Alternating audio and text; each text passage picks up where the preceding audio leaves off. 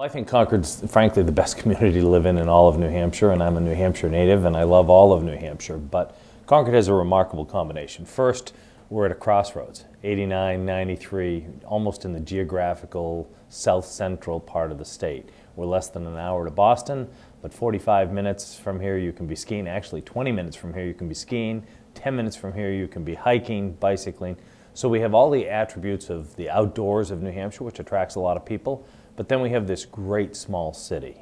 It's one of probably the best run city. It's one of the most financially sound cities in New Hampshire and New England with very good management.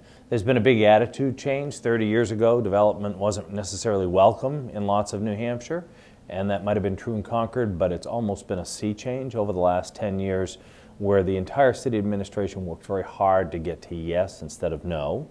We have a very highly educated workforce. We've got a wonderful sense of community, probably for a large city, the best schools in the state. We're a very welcoming community. We've had more new Americans, the refugees who've been welcomed here, who've been a really tremendous addition to our workforce given the labor shortages we have. It's got a really beautiful downtown. And I like to say Concord is the most caring community I've ever seen. The city's invested smartly. Our Main Street project, which a lot of people thought was far-fetched 5 years ago, has transformed our downtown where we are really the cultural center of New Hampshire. We have the Art House Movie Theater, Red River Theater. We have the largest performing center in the Capital Center for the Arts. We have the New Hampshire Historical Society. We have New England College. We have the Concord Community Music School, the largest non-urban music school in the United States. We're about to open a new art house performing space, 300 seats at the old Concord Theater.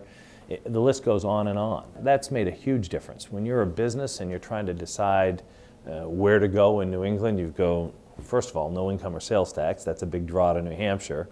A fairly low regulatory burden, but more importantly than that, a very responsive state government. You can see the decision maker you need to and get a decision. And that's even more true now with the city government. If you have an issue or a problem, people sit down and go, how do we solve this problem? And that's a wonderfully welcoming environment for business. I mean, Concord has just been a tremendous community. If you want to raise kids and also have a business, have a little city feel but not be overwhelmed by a city, Concord's about perfect.